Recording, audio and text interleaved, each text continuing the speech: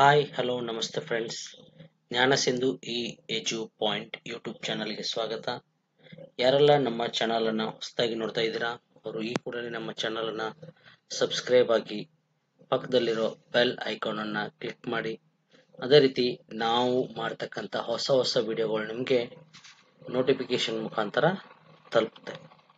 Okay, ಹಾಗಾದರೆ ಇವತ್ತಿನ ದಿನ ನಾವು ಸೈಬರ್ ಸೆಕ್ಯೂರಿಟಿ ವಿಷಯಕ್ಕೆ ಸಂಬಂಧಪಟ್ಟಿರ್ತಕ್ಕಂತಹ ಮಲ್ಟಿಪಲ್ ಚಾಯ್ಸ್ ಕ್ವಶನ್ಸ್ ಅಂದರೆ ಬಹು ಆಯ್ಕೆಯ ಮಾದರಿ ಪ್ರಶ್ನೆಗಳನ್ನು ಈಗಾಗಲೇ 3 ಪಾಠಗಳಲ್ಲಿ ನೋಡಿದ್ದೀವಿ.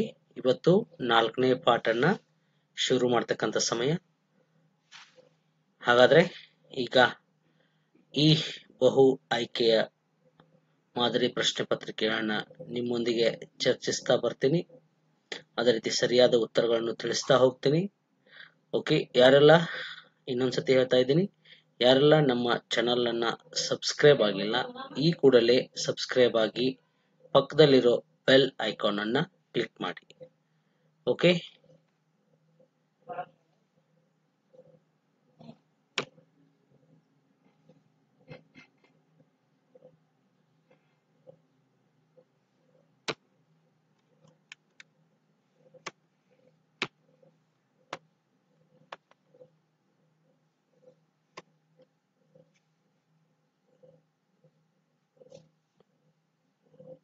ಮೊದಲನೇ ಪ್ರಶ್ನೆ, which of the following is not A computer hardware?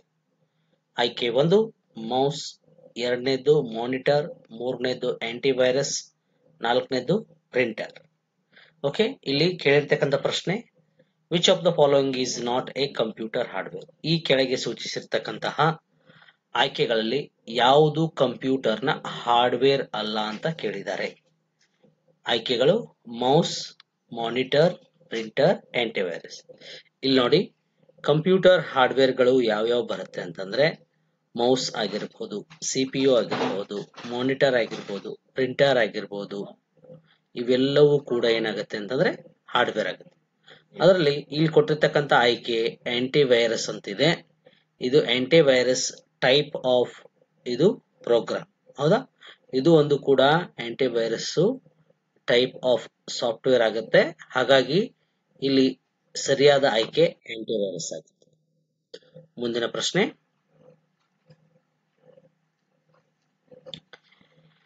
Which of the following is not A computer software? ಈ ಕೆಳಗೆ ಸೂಚಿಸಿರ್ತಕ್ಕಂತಹ ಆಯ್ಕೆಗಳಲ್ಲಿ ಯಾವುದು ಕಂಪ್ಯೂಟರ್ನ ಸಾಫ್ಟ್ವೇರ್ ಅಲ್ಲ ಅಂತ ಕೇಳ್ತಾರೆ. ಆಯ್ಕೆಗಳು ಕಂಪೈಲರ್, ವಿಂಡೋಸ್, ಮ್ಯಾಕ್ OS, ಲಿನೆಕ್ಸ್. ಇಲ್ಲಿ ನೋಡಿ, ಮ್ಯಾಕ್ OS, ವಿಂಡೋಸ್, ಲಿನೆಕ್ಸ್, ಫೆಡೋರಾ, ಈ ರೀತಿ ಇವೆಲ್ಲವೂ ಕೂಡ ಕಂಪ್ಯೂಟರ್ನ ಸಾಫ್ಟ್ವೇರ್ಗಳಾಗ್ತವೆ. ಹಾಗಾಗಿ ಇಲ್ಲಿ ಸೂಚಿಸತಕ್ಕಂತಹ ಕಂಪೈಲರ್ ಇದು ಕಂಪ್ಯೂಟರ್ನ ಸಾಫ್ಟ್ವೇರ್ ಆಗೋದಿಲ್ಲ.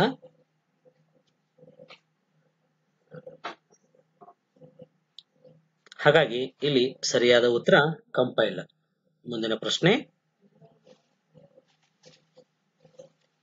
www is stands for. ಈ www ಅನ್ನ ವಿಸ್ತರಿಸಿ ಬರೆದಾಗ ಏನು ಅರ್ಥವನ್ನ ಕೊಡ್ತದೆ ಅಂತ ಕೇಳ್ತಾರೆ. ಮೊದಲನೇ ಆಯ್ಕೆ ವರ್ಲ್ಡ್ ವೆಬ್ ವೆಬ್ಸೈಟ್, 2ನೇ ಆಯ್ಕೆ ವರ್ಲ್ಡ್ ವೈಡ್ ವೆಬ್, 3ನೇ ಆಯ್ಕೆ ವರ್ಕ್ ವಿತ್ ವೆಬ್, 4ನೇ ಆಯ್ಕೆ ವರ್ಕ್ ವಿತ್ ವಿನ್. ಹಾಗಾದ್ರೆ ಇಲ್ಲಿ www ಇದರ ವಿಸ್ತೃತ ರೂಪ ಏನಪ್ಪಾ ಅಂತಂದ್ರೆ ವರ್ಲ್ಡ್ ವೈಡ್ ವೆಬ್. ಆಯ್ಕೆ 2 ಸರಿಯಾಗಿದೆ. ಮುಂದಿನ ಪ್ರಶ್ನೆ, which of the following is not A web browser? ಈ ಕೆಳಗೆ ಸೂಚಿಸಿರ್ತಕ್ಕಂಥದ್ರಲ್ಲಿ ಯಾವುದು ವೆಬ್ ಬ್ರೌಸರ್ ಅಲ್ಲ ಅಂತ ಕೇಳಿದ್ದಾರೆ. ಹಾಗಾದ್ರೆ ನೋಡಿ, ವೆಬ್ ಬ್ರೌಸರ್ಸ್ ಅಂದ್ರೆ ಯಾವ್ಯಾವ ಬರುತ್ತೆ? ವೆಬ್ ಬ್ರೌಸರ್ಸ್ ಅಂತಂದ್ರೆ ಗೂಗಲ್ ಕ್ರೋಮ್ ಆಗಿರಬಹುದು, ಮೊಜಿಲ್ಲಾ ಫೈರ್ಫಾಕ್ಸ್ ಆಗಿರಬಹುದು, Microsoft edge.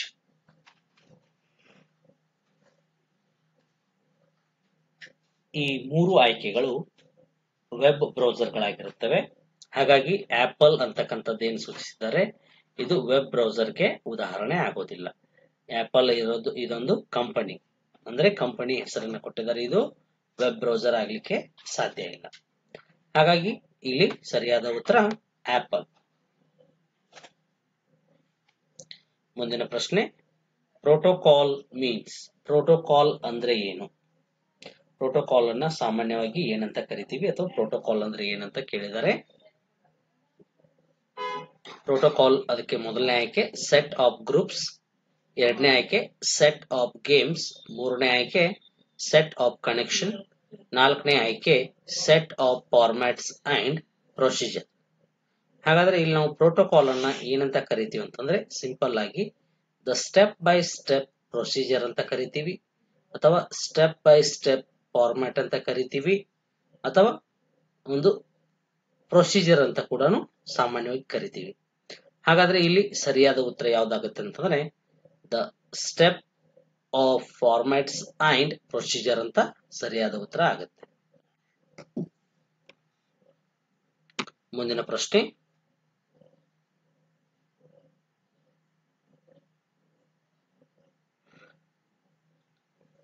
Expand term TCP. ಟಿಸಿಪಿಯನ್ನ expand ಮಾಡಿದಾಗ ಇದರ ಅರ್ಥ ಏನ್ ಬರುತ್ತೆ ಅಂತ ಕೇಳಿದರೆ, ಮೊದಲನೇ ಆಯ್ಕೆ ಟ್ರಾನ್ಸ್ಮಿಷನ್ ಕಂಟ್ರೋಲ್ ಪ್ರೋಟೋಕಾಲ್, ಎರಡನೇ ಆಯ್ಕೆ ಟ್ರಾನ್ಸ್ಫರ್ ಕಂಟ್ರೋಲ್ ಪ್ರೋಟೋಕಾಲ್, ಮೂರನೇ ಆಯ್ಕೆ ಟ್ರೈನ್ ಕಂಟ್ರೋಲ್ ಪ್ರೋಟೋಕಾಲ್, ನಾಲ್ಕನೇ ಆಯ್ಕೆ ಟ್ಯಾಕ್ಸ್ ಕಂಟ್ರೋಲ್ ಪ್ರೋಟೋಕಾಲ್. ಹಾಗಾದ್ರೆ ಇಲ್ಲಿ ಕಂಪ್ಯೂಟರ್ ಪ್ರಕಾರ ನಾವು ನೋಡೋದಾದ್ರೆ ಯಾವ ಆಯ್ಕೆ ಸರಿಯಾಗಿದೆ ಅಂತಂದ್ರೆ, ಅಥವಾ ಮೊದಲು ತಪ್ಪಿರ್ತಕ್ಕಂಥ ಎರಡು ಯಾವ ಆಯ್ಕೆಗಳನ್ನ ತೆಗಿಬೇಕಂತಂದ್ರೆ ಟ್ರೈನ್ ಕಂಟ್ರೋಲ್ ಪ್ರೋಟೋಕಾಲ್ ಮತ್ತೆ tax control protocol.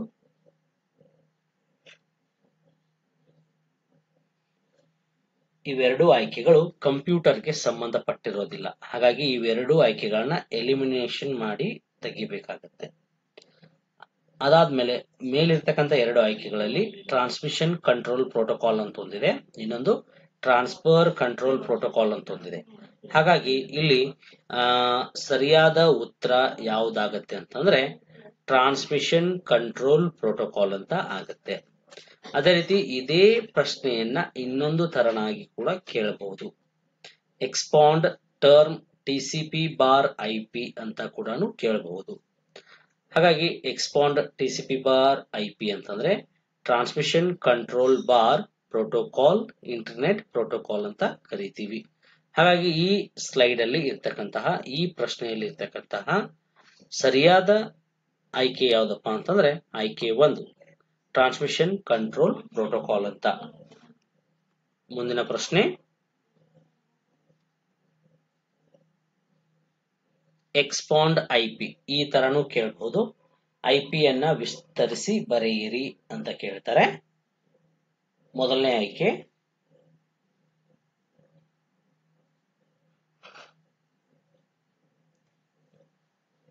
Internet protocol, ಎರಡನೇದು ಇನ್ವರ್ಡ್ ಪ್ರೋಟೋಕಾಲ್, ಮೂರನೇದು ಇಡಿಸ್ಯಾಕ್, ನಾಲ್ಕನೇದು ಇಂಟರ್ನೆಟ್ ಪಾಯಿಂಟ್. ನೋಡಿ ಇಲ್ಲಿ ಮೊದಲು ತಪ್ಪಿರ್ತಕ್ಕಂಥ ಉತ್ತರವನ್ನ ತೆಗೆದು ಹಾಕ್ಬೇಕಾಗತ್ತೆ. ಇಡಿಸ್ಯಾಕ್ ಅಂತಕ್ಕಂಥದ್ದು ಐಪಿಗೆ ಸರಿಯಾದಂತಹ ವಿಸ್ತೃತ ರೂಪ ಅಲ್ಲ. ಹಾಗಾಗಿ ನಾವು ಇಲ್ಲಿ ಏನ್ ಮಾಡಬೇಕು, ಈ ಇಡಿಸ್ಯಾಕ್ ಅನ್ನ ಎಲಿಮಿನೇಟ್ ಮಾಡಬೇಕು. ಇನ್ನು ಉಳಿದಿರ್ತಕ್ಕಂತಹ 3 ಆಯ್ಕೆಗಳಲ್ಲಿ ಯಾವುದು ಸರಿಯಾದ ಆಯ್ಕೆ ಅಂತಕ್ಕಂಥದ್ದನ್ನ ನಾವು ಕಂಡುಹಿಡಬೇಕಾಗ್ತದೆ. ಮೊದಲನೇ ಆಯ್ಕೆ ಇಂಟರ್ನೆಟ್ ಪ್ರೋಟೋಕಾಲ್, ಎರಡನೇದು ಇನ್ವರ್ಡ್ ಪ್ರೋಟೋಕಾಲ್, ಮೂರನೇದು ಇಂಟರ್ನೆಟ್ ಪಾಯಿಂಟ್. ಹಾಗಾದ್ರೆ ನಾವು ಇಂಟರ್ನೆಟ್ ಪ್ರೋಟೋಕಾಲ್ ಅಂತಂದ್ರೆ ಈ ಹಿಂದಿನ ಕ್ವಶನ್ ಅಲ್ಲಿ ಹೇಳಿದ್ದೆ ಟಿಸಿಪಿ ಬಾರ್ ಐಪಿ ಅಂತ ಕೇಳ್ತಾರಂತ, ಹೌದಾ? IP it means internet protocol ಅಂತ ಕರಿತೀವಿ, ಇಂಟರ್ನೆಟ್ ಪ್ರೋಟೋಕಾಲ್. ಹಾಗಾದ್ರೆ ಇಲ್ಲಿ ಸರಿಯಾದಂತ ಉತ್ತರ ಇಂಟರ್ನೆಟ್ ಪ್ರೋಟೋಕಾಲ್, ಆಪ್ಷನ್ ಎ.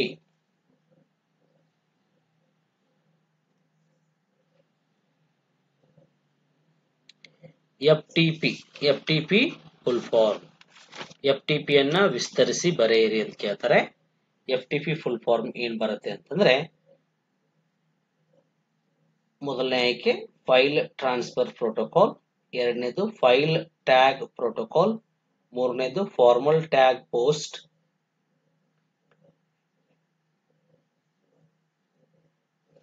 ನಾಲ್ಕನೇದು format tag protocol.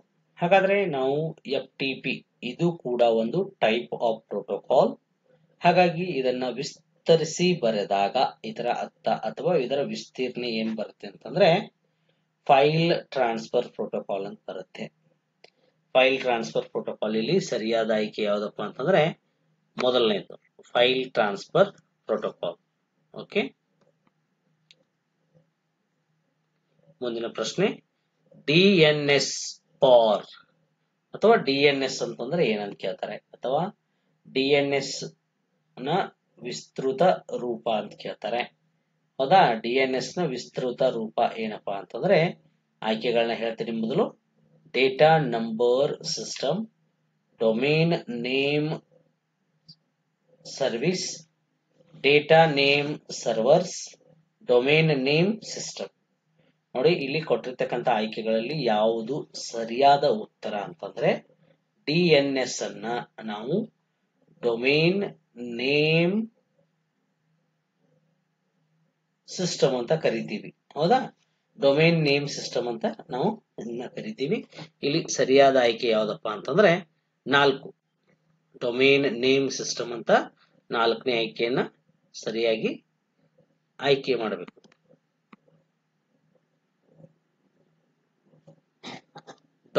.in it represents in which country domain. ನೋಡಿ, ಪ್ರತಿಯೊಂದು ವೆಬ್ಸೈಟ್ ಗಳನ್ನ ಎಂಡ್ ಮಾಡಬೇಕಾದ್ರೆ ಅಲ್ಲಿ .in ಅಂತಕ್ಕಂತಹ ಒಂದು ರಿಪ್ರೆಸೆಂಟೇಷನ್ ಇರುತ್ತೆ ಅಥವಾ ಒಂದು ಡೊಮೇನ್ ಇರುತ್ತೆ. ಆ ಡೊಮೇನು ಯಾವ ದೇಶವನ್ನ ಅಥವಾ ಯಾವ ದೇಶಕ್ಕೆ ಆ ಡೊಮೇನ್ ಸಂಬಂಧಪಟ್ಟಿದೆ ಅಂತಕ್ಕಂಥದ್ದನ್ನ ಹೇಳ್ತದೆ. ಹೌದಾ, ಹಾಗಾಗಿ ಇಲ್ಲಿ ನೋಡಿ .in it represents in which country of domain. ಯಾವ ಕಂಟ್ರಿ ಡೊಮೇನ್ ಅಂತ ಕೇಳ್ತಾರೆ. ಆಯ್ಕೆಗಳು ಇಂಡಿಯಾ, ಇರಾನ್, ಐಸ್ಲ್ಯಾಂಡ್, ಇಂಡೋನೇಷಿಯಾ. ಹೌದಾ, ಇಲ್ಲಿ ಸರಿಯಾದ ಆಯ್ಕೆ ಯಾವ್ದಪ್ಪ ಅಂತಂದ್ರೆ ಇಂಡಿಯಾ ಅಂತ ಬರುತ್ತೆ. ಹೌದಾ, ಇಂಡಿಯಾ ಅಂತ .in ಅಂತಂದ್ರೆ ಇಂಡಿಯಾ. ಈ ರೀತಿ ವೆಬ್ಸೈಟ್ ಗಳಿರ್ತವೆ. .com ಅಂತಂದ್ರೆ ಕಮರ್ಷಿಯಲ್ ಬರುತ್ತೆ. ಹೌದಾ, ಈ ರೀತಿಯಾಗಿ ಬೇರೆ ಬೇರೆ ತರನಾಗಿ ಎಕ್ಸ್ಟೆನ್ಷನ್ ಇಂದ ಎಂಡ್ ಆಗಿರುತ್ತೆ.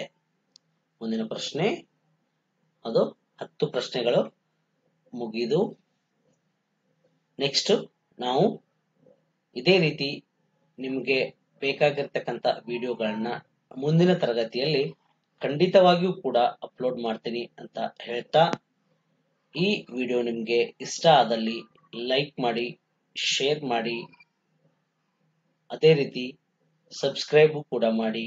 ಅದೇ ರೀತಿ ನಮ್ಮ ವಿಡಿಯೋಗಳನ್ನ ನಿಮ್ಮ ಫ್ರೆಂಡ್ಸ್ ಜೊತೆಗೆ ಶೇರ್ ಮಾಡ್ಕೊಳ್ಳಿ. ನಿಮ್ಮ ಏನ ಅನಿಸಿಕೆಗಳಿದ್ರೂ ಕೂಡ ನಮಗೆ ಕಮೆಂಟ್ ಮಾಡಿ.